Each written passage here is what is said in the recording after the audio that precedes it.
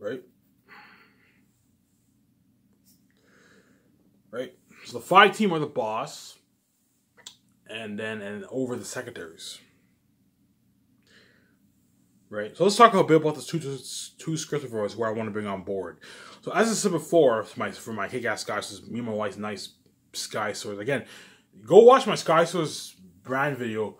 Sky Source will be a bigger company than Disney, man. That's how Thomas my company will be, man. And those two script reviewers who were chosen are gonna be the lucky chosen few. They're gonna be working with me and my wife for a good, I don't know, 25. I don't know if they're like 56 years old. They're going to be working for me and my wife for a good, like, I don't know, 25 years, 25, 30 years, man. They're going to be safe until they're old and they die. So the 17 who are going to be working for me are going to be lucky. They're going to be old. They're going to be with me until they die. And what I'm going to do is once my 17 dies, I'm going to have my photographers take a picture of me, my wife, and the 17, and every time when they die, I'm going to hang pictures of them in my office. So I don't know if in 2100 when me and my wife hire a new team, we're gonna tell the old team, yeah, this was our first team, our first 17. You're gonna so every time our team members die, we hang a picture in our office, and you see I don't know 300 years go by and you see like four different teams that work for Ivan and VJ. This will be top notch. Because me and my wife are gonna be living forever in this world, man. No, don't hate us. We're going to be living forever in this world, and hence what? And you guys are all going to pass away and die. Yeah, hence why you guys are going to cry. Because you know me, we're going to be living forever in this world. As generations pass, they're going to experience like Lord, where you guys are all going to die, man. You're all going to get old and die, whereas me and my wife are continue to live on forever. Hence the setup, obviously. Had you let me and my wife be together and not cause mess, you would have seen my glory forever, and yet you chose to be stupid and cause this mess. Like you couldn't let go of your envy. You couldn't do the right thing and say, you know what? Even though we can't see Ivan and VJ have sex, they're God. They created us. Let them be together and let's see their glory. But instead, you chose to what? You chose to be envious. Let your envy take over and be stupid. Hope you somehow foolishly hope by killing an innocent man and cause this mess. Ivan and VJ are going to reveal you. No, the fact that you caused this mess, you made me pay a price. You made me pay a heavy price. You know, I have to deal with the horror mess for the rest of my life and suffer death. You're also going to pay a price. But you guys don't see it because you guys are blind. You're crazy people. Even if we kill an innocent man, Ivan will still make videos for us. Even we don't talk about him, still make videos because you guys are fucking crazy people. You're nothing but a mess that we have made, man. You don't see it now because you're blind, but once I come from death, it's finally gonna hit your eyes. Oh my god, like we're fucking messed up people. Yeah, you guys are a mess, man. You're reprobate. You're crazy fucking people. You're nothing but a mess that we have made, man. Crazy fucking people, man. Oh man, like it actually pisses me off how you actually think after causing this mess and killing this man and not even talking to me in the public eye, having my channel sabotaged, and then make videos for like that alone pisses me off so much, man. Because you guys are fucking selfish, reprobate people, man. That's how you know I'm not playing around. I'm not gonna let you do it like that. No way, man. You're gonna pay a fucking price. You're gonna be left behind and abandoned by God. Anyway, so as I said before, for the script developer position, you have guys like Dave Filoni and Jon Favreau. So Jon Favreau and Dave Filoni, those are two good candidates for my script developer position. You also have Rian Johnson and J.J. Abrams, and you also have the people who wrote Lord of the Rings, the originals, as well as what? Avengers. You can hire one of those guys too to be your full-time script developers, right? So, but Dave Filoni and Jon Favreau are guys who I really want. But the problem is they're contracted for Mandalorian. And they're contracted for Mandalorian, you know what I'm saying? And there's a good chance Hollywood might perhaps offer them a shitload of money to stay, more than what I'm even willing to pay them. I don't know. I'm willing to pay them a lot of money, but there's a good chance Hollywood might even try to pay them more money to have them stay, obviously. You have J.J. Abrams and Rian Johnson, but Rian Johnson's working on a Star Wars trilogy, and J.J. Abrams signed a $500 million deal in Hollywood, and he's not going to want to take a pay cut and work for my company. I'm willing to pay J.J. Abrams a lot of money, but I'm not willing to pay him like, I don't know, like $100 million a year. No, that's crazy. I'm willing to pay him a lot of money, but not like not like 150, 60 million a year. No, the moment you do that, you're being stupid, and you're being stupid with your money, and they're ripping you off, right? As all those guys are good candidates for my script developers, just for my two script developers. Again, for salaries for Jon Favreau, I'm willing to pay him a nice $12 million for Last of Us Aliens. I'm willing to pay him $3 million a year, which is 1.8 in your bank every year, which is a nice fucking paycheck.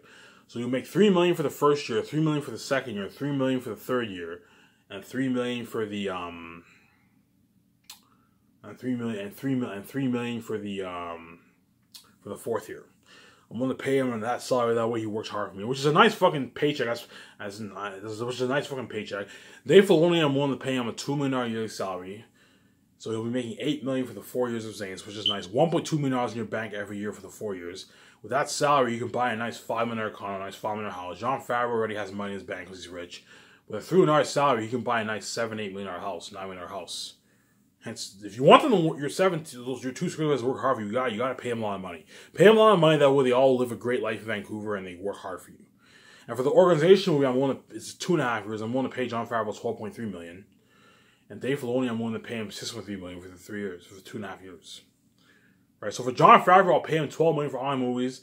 That way, because he's worth a lot of money, pay him a lot of money. That way, he works hard for you. So for every movie, for the term of each movie, he's getting $7.2+ million in his bank. For the term of each movie. So I don't know, for after Zanus, Jon Favreau will have $7.2 million in his bank, which is a nice paycheck, man. But again, I don't know how much Disney's paying him. Disney might be paying him more, I don't know. But that's how much money I'd be willing to pay Jon Favreau if he were hired for my company. I'm willing to pay him $12 million for Zanus, and Dave Filoni will be willing to pay $8 million. Right.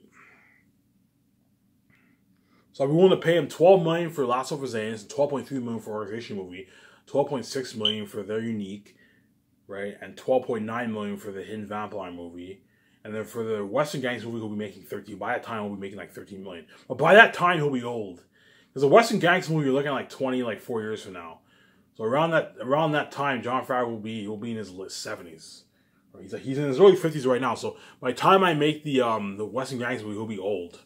Jon Favreau. Dave Filoni will be old too. Dave Filoni will be in his like late 60s or something like that. Mid-60s. But that's how much money I'm willing to pay a guy like Jon Favreau and Dave Filoni. Right. Yeah, so Dave Filoni, I'm willing to pay him a nice $2 million, which he'll agree to us. In Hollywood, he's probably making, I don't know, he's probably making around that amount for Mandalorian. I'm willing to pay him $2 million for the 4 years, which is 4 years, which is $8 million, we'll be making $4.8 million for the 4 years, which is a nice paycheck. For the organization, we'll be making $6.3 million for the organization, which is 2.5 years. Again, only if these two are available, because if they're not, they're still contracted, and I obviously cannot hire them. J.J. Abrams, I'm willing to pay. J.J. Abrams and Rian Johnson are good candidates too, but J.J. Abrams signed a huge half a billion dollar deal in Hollywood, and Rian Johnson is working on his Star Wars trilogy. Right? So guys like J.J. Abrams and Rian Johnson, they're good candidates, but because Rian is working on his Star Wars trilogy, I obviously can't hire them. Because my script developers who I'm hiring, they're gonna be signing exclusive contracts.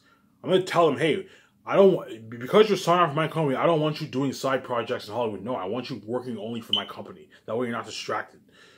So if Rian Johnson were to work for my company, he would have to abandon the Star Wars trilogy project to work full time for my company. Obviously, J.J. Abrams would have to abandon, but he's not going to want to abandon that deal because it's a $500 million deal. I'm willing to pay J.J. Abrams because J.J. Abrams is worth $300 million. I'm willing to pay him a lot of money, but like, even then, that's nothing compared to how much he's making in Hollywood, right? Right. So again, if I were to hire J.J. Abrams, I would be willing to pay him $60 million. So for Zanus, if J.J. Abrams were hired, I'd be willing to pay him a $4 million yearly salary. So I'd be willing to pay him $16 million for the 4 years of Zanus, which is a nice fucking paycheck. That's $9.6 million in your bank. And for the organization movie, I'd be willing to pay him $16.3 million because they all get a $100,000 race for movie. So for the organization movie, I'd be willing to pay him $16.3 million. For They're Unique, I'm willing to pay him $16.6 million. And then by the Hidden Vampire movie, he'll be making $17 million, which is like $10 million in your bank. So I'm willing to pay J.J. Abrams a lot of money, obviously, but even then, that's nothing compared to how much he's making in Hollywood. Rian Johnson, I'll be willing to pay him. I'd be willing to pay him $9.2 million for Zanus. So $2.3 million, $9.2 million. 2.3 million is what? 2.3 million times 4 is 9.2 million if my math is correct. I might be off my math. Right? 9.2 million. I want to pay him 9.2 million for the 4 years of Zanus. And I want to pay him $7.2 million for the organization movie. and 7.5 million for their unique. Because I'll be paying Ryan Johnson. I'm willing to pay him a $2.3 million yearly salary, which is a nice fucking paycheck. That's like 100 and like. That's 100. That's 1.4 million after taxes in the bank, which is a nice fucking paycheck, obviously. So I'm willing to pay Ryan Johnson that money. But again, he's working on a Star Wars trilogy, so he's pretty much out of the picture. And J.J. Abrams signed a huge deal in Hollywood until like 2024. Around 2024, that's around that time I'll be starting my Sky Source company. 2023 around there, because there's a good chance I'll be seeing my wife next year. Sometime next year I'll be seeing my wife. 2022. Sometime in the fall or something like that next year I should be done paying the fee, because this is the year this is going to be the year I'm going to be making the announcement. So sometime in 2022 I should be seeing my wife. We take our year off. Yeah, sometime in 2024, early 2024, me and my wife are going to be starting Sky Source, man. Yeah, me and my wife are going to be starting Sky Source. Right? So and Ryan Johnson's trilogy, I heard, isn't going to come out until like 2026 or 7. So he's pretty much out of the picture. And J.J. Abrams is signing a huge deal till 2024 for his what? For his Bad Robot company. Again, you're welcome to promote your company out there. Right. For the head chefs, I only want head chefs who own respected restaurants. So for example, a chef who is respected. For example, for the head chefs, I only want chefs who own respected restaurants. So if you own a franchise, you're out. No, I want chefs who own respected, like good quality restaurants, not fast food restaurants. No, a respected restaurants, right? So for example, a chef who owns a restaurant in Las Vegas or 2 restaurants here and there, I want one of those chefs to work for my company. 3 of those chefs work for my company. For example, the chef, like I said before, the guy who won MasterChef Canada the first season, Eric Chong, season 1, he's a good candidate for one of the head chefs positions, as he owns a restaurant, R&D, in Toronto. So R, the letter R, the letter N, the letter D in Toronto. So for all you guys in Toronto, check out R&D restaurant. Again, you're welcome, Eric Chong. I'm promoting your fucking restaurant out there. So all you guys in Toronto, you can check out his restaurant. He owns a restaurant called R&D. He's a good candidate for what? He's a good candidate for the head chef position, for one of the head chef position. Because he owns a restaurant with one of the respected judges on MasterChef Canada, R&D in Toronto. Again, you're welcome, Eric. I'm promoting your restaurant for you. Again, for the 3 head chefs I'll be hiring, I'll be willing to pay them a nice $400,000 for the term of the movie, which is a fucking nice salary. So for the 4, like I said before, for the 3 head chefs I'm hiring, again, there's a good chance Eric Chong will be one of those chefs.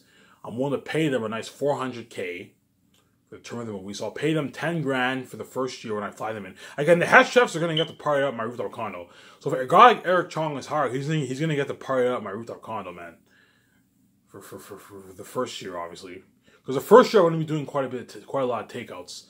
The first year, but the second year I'll be doing takeouts like every day, 5 days a week for like 7.5 months straight. It looks like crazy. For the second year, you know what I'm saying? But so the head chefs, I'm willing to pay them $400K. So I'll pay them $10,000 to plan the menu the first year. The second year they don't get paid because all they're going to be doing is sending out schedules to the assistant chefs who are hired. The third year they're going to be flown to Switzerland. They're going to have to train the chefs. Obviously, they're also going to be cooking food 7 days a week for the crewmen that are going to be flown in the third year. I'll pay them $190,000 for that year, and in the fourth year they're going to be cooking food 7 days a week during production for the crewmen, the actors, me and my wife and the actors. I'll pay them a nice $200K for that year. And $400,000 after taxes is like 200 and like I don't know, 200 and like 200 and like I don't know 40,000, 270,000, something like that. So I'm actually getting a nice $240,000 check. $240,000 check in your bank after a couple of years. It's a nice paycheck. And so head chefs they're already making good money off the restaurant, but they're also making extra money by working for Ivan and VJ's company. And if you're making $240,000, you can buy a nice $600,000, $700,000 house for yourself, man. You can buy a nice $600,000 house. Hence, those head chefs are going to be living a nice life. You can get a Benz with that kind of money. You can get it. It's a big cut on your budget, but you can get it with that money. You can buy at least a nice Benz for yourself. You can easily lease a nice Benz for yourself with that kind of money. A nice Mercedes Benz, a nice BMW, a nice Lexus for yourself. And so head chefs are gonna be living a great life. Yeah, that's the amount of money. They also get $12,000 raises per every movie, which is nice. Getting an extra 12 grand is a nice check. It's like $100 added to your paycheck, around there, right? $1,000 added to your paycheck every month, which is a nice. So imagine making an extra $1,000 a month for your paycheck. That's a pretty nice raise. That's not a bad raise, right? So what? I'm willing to pay them $400K for the term of the movie, which is a fucking nice salary for a head chef. Now the reason why I'm paying them a lot of money is because making food is 7 days a week. The third year and fourth year is a shitload of fucking work. Hence why I'm paying the head chefs more money than the photographers and the head chefs and the photographers, the head chefs, and the web designers. Because web design and photography and graphic design is a lot of work, but it's not as much work as cooking food, man. Cooking food, I've worked in the kitchen. Cooking food is a lot of work. So imagine working 7 days a week, because the chefs are going to be working 7 days a week. Imagine working 7 days a week, cooking food, prepping food. It's a lot of work. Hence why I'm paying the head chefs the most money out of my main crew. So after the 17, the head chefs, the photographers, the graphic designers, the web designers, those are all my main guys. Hence why they're part of my rooftop condo. Those guys I'm resigning, but the head chefs I'm paying them the most money because they're going to be doing the most work. Hence why I'm paying them $400K, because you're looking at a shitload of work. Right. But I'm still paying the other people a lot of money. That's $300K and $350K is a nice fucking paycheck. I'm paying the web designers $300K, the graphic designers I'm paying $300K, and the photographers I'm paying $350K. The reason why I'm paying the photographers more money is because the pictures are the foundation for your company. The ad pictures on the website, the posters, the Blu-ray case covers is very important. You need to hire. I'm going to hire top-notch photographers who work in the magazine companies for one of the magazines. That's why me and my wife and the actors are going to look like models. You're going to see these ads pop up on the website. A surround side website. Every time you click on the site, you see all these ads pop up. Oh my god, Ivan and these actors are fucking movie stars. Yeah, our nice posters, our nice ads picture on the website. Nice posters. I'll have Zane's come with 6 posters instead of 4. Have it come with 6 posters. I'll have Zane's come with 6 nice posters. 6 posters. And all my other movies, I'll have it come with 4 posters. I said 2, but no. It's nice to have a lot of posters. I'll have Zane's come with 6 posters. Like 6 nice posters. Me and my wife are going to be like movie stars and the actors. As well, it's going to come. You're looking at top-notch Blu-ray case cover for the pictures. That's why you hire the best cameraman, and you hire good graphic designers to edit your pictures, and you also hire a good web designer to edit your web, to code your website. You're looking at surround sound websites. That's something top notch, right? So I'm gonna pay them a nice $400K for a tour of the movie, which is a fucking nice salary for a head chef. Now the reason why I'm paying them a lot of money is because making food 7 days a week for the 3rd year and 4th year is a lot of fucking work. Hence why I'm paying the head chefs a lot of money. Hence, they'll be living the rich life. They'll be living the nice rich life from the money that I'm paying them. Hence, if Eric Chong is hired, he's going to be saved, and he's going to be living what the rich. He's going to be living the rich life. He won't be living the celeb life, but like if you're making $400K and you own a restaurant and you're making money off your restaurant, also you're considered rich. Eric Chong, if he were hired, he'd be an upper class citizen. He'd be rich, right? He'd be really really rich. Hence, if he's hired, he'll. I don't know if I'm hiring, but I'm just saying he's one. Just like Jon Favreau when they flew good candidates, someone like Eric Chong is a good candidate for one of my head chefs. And if you're making that kind of money, you'll be living a nice life. You buy a nice $500,000-$600,000 house in Toronto for yourself if you want to. You're living a nice life, yeah, man. A nice fucking life. Right, they'll be living the rich life from the money that made from the restaurant. They'll be making a lot of money from Skies as well as from the money that they're making from the restaurants. Right, as well as the money they're making from Sky Source. Hence, whoever is chosen for the head chef positions will be saved too, as I'll be resigning all my 3 head chefs. So the 3 head chefs, the photographers, I'll hire 3 photographers, 3 head chefs, 2 graphic designers, and 1. I don't need 1 web designer. You don't need 2 web designers. No, I'll hire 1 web designer, 2 graphic designers, because you have to edit the pictures, and I'll hire 3 photographers, and 3 head chefs. All those people are going to be resigning as well as the 17. So those are the lucky ones, as well as all the supervisors. All the supervisors for each section, I'll resign all those guys, pay them $200K, which is fucking nice. But the assistants are the only ones who I'm not going to resign because not a same amount of crewmen will be coming back. For Zainish, you're looking at 1,600 crewmen. For the organization, you're probably looking at 600, 700 crewmen. So half the amount, almost half the amount of what? Of the amount of crewmen in Zanus. Right? So the three head chef positions will be saved too, as I'll be resigning them all.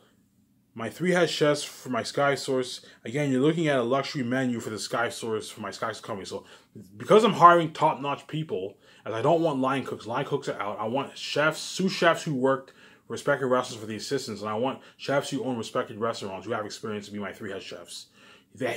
To qualify for the head chef position, you have to own a restaurant. Otherwise, you're not qualified. I want 3 head chefs who own a restaurant to be qualified for the head chef position. And the assistants, you can have people who worked at respected restaurants. Not line cooks, no. People who worked at respected restaurants to work for my company. Again, you're looking at a top-notch menu, a top-notch luxury menu for my company, man. You're looking at hamburger sliders.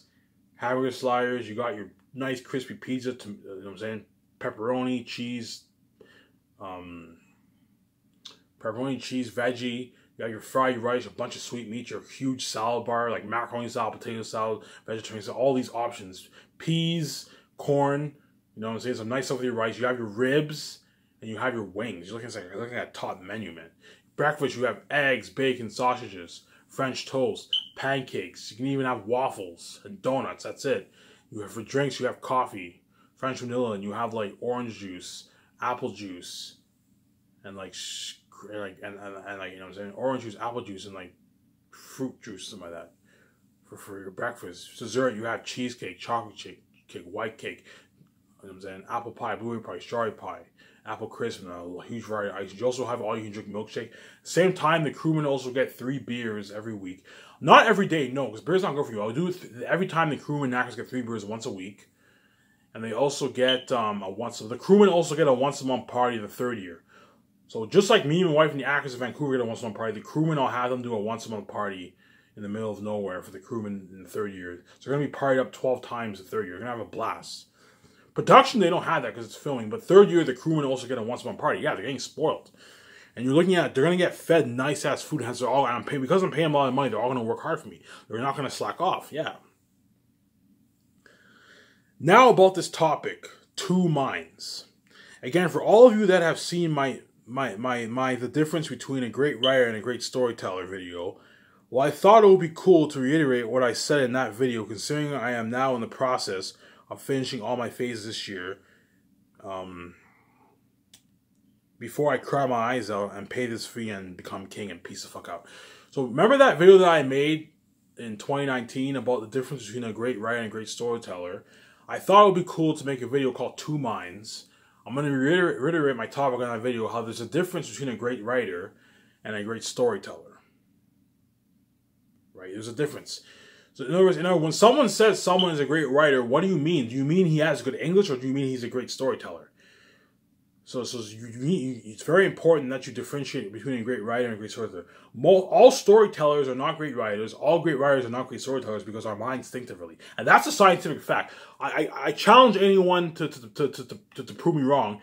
If you're a great writer, chances are you're not a great storyteller. If you're a great storyteller, chances are you're not a great writer because our minds think differently. It's impossible to have your mind download all the information and also be imaginative. No way, man. Either you're imaginative and you don't have the USB to download all the information, hence you're a great storyteller and you have the gift, you have a picture brain to convey those words in story form, or you have a big USB to download the fluency of the English literature, but you don't have the picture brain to convey those words in story form. I'm telling you right now, all these people who are great writers, chances are they're not good storytellers. All these people who are great storytellers, chances are they're not what? They're not great writers. It's just the way our minds think. Our minds think differently. I'm a great storyteller, but I'm not a great writer. These teachers, these smart teachers in English who flunked me, they're great writers, but they're not great storytellers because they don't have the gift. They don't have the picture brain. They don't have the imaginative mind to convey those words in story form, but they have the USB to write beautiful English. But they don't have the picture brain to convey those words in story form, but I do because I have the gift. Again, you're looking at a good hour and a half video and I'll be done here. So as I've said before, when someone says he is a great writer, it is very important that you define what you mean. Do you mean he's great at writing stories, or penning down beautiful English, or penning down beautiful English? As there's a difference between a great storyteller and a great writer. So when someone says this guy's a great writer, what do you mean? Do you mean he has beautiful English, or do you mean he's a great storyteller? Right? Or do you mean he can pen down beautiful English, but he doesn't have what the capacity or the gift to convey those words in story form. All these teachers in Darcy, all these students who were smarter than me in English, who got good marks in Darcy, they may be smarter than me in English and pen out beautiful English, but yet they don't have the USB to download the fluency. They don't have the picture brain to convey those words in story form. Yet I do, because I have the gift, and they don't. So all these students and all these teachers who are amazing at English, they may have the USB to write beautiful English, but I guarantee you a lot of them try to write a book, especially fantasy, and they can't write it. Why? It's not because they're stupid, no. It's because they lack the gift, they lack the picture brain to convey those words in story form. Whereas me, I may not have the USB to understand and write beautiful English, but because I have such an imaginative mind, I'm able to convey those words. I'm able to take those words and apply it in story form, because I have a picture brain. Because I can see, because I have such an imaginative mind, wherever I see in my mind, I can write down, as I can convey those words in story form. Whereas a great writer, they don't have that imagination. They only have the USB to write beautiful English. But when they try to imagine, there's nothing there, because they don't have the gift. They don't have the creative mind to convey those words in story form. You see what I'm saying here? So I'm going to keep saying this. Whenever someone says he or she is a great writer, it's very important that you define what it means. I recommend, if to all you people out there, if you want to say someone is a great storyteller, say he is a great storyteller. Don't say he's a great writer, because there's a difference between being a great writer and being a great storyteller. I'm not a great writer, but I'm a great storyteller, whereas other people have big USBs and they're great writers, but they're not great storytellers. So if you say this author is a great writer, don't say he's a great writer. Say he's a great storyteller. Because if you say he's a great writer, people can get confused. They might think, oh, he writes beautiful English. No, say he's a great storyteller. Whereas if someone writes beautiful English, say he's a great writer. That way you're not confused. Obviously, because if you say he's a great writer, I'm going to ask you, what do you mean by great writer? Do you mean does he tell an amazing story, or does he write beautiful literature? You know what I'm saying? There's a difference, right?